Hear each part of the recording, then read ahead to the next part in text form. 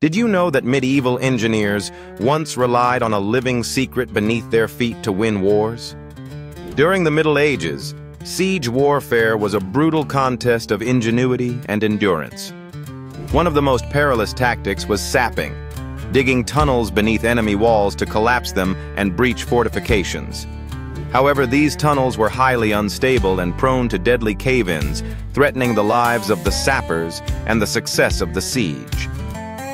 Enter a remarkable innovation: the use of willow roots to reinforce siege tunnels.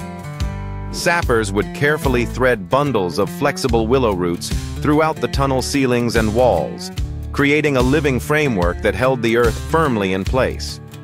The roots' natural strength, flexibility, and ability to interlock made them an ideal material for stabilizing loose soil, allowing sappers to dig closer to enemy fortifications without disaster.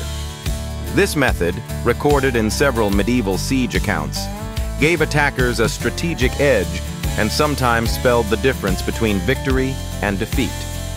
The ingenuity of these early engineers highlights how even the simplest natural resources could tip the scales in the ancient art of war, blending biology and engineering centuries before modern techniques emerged.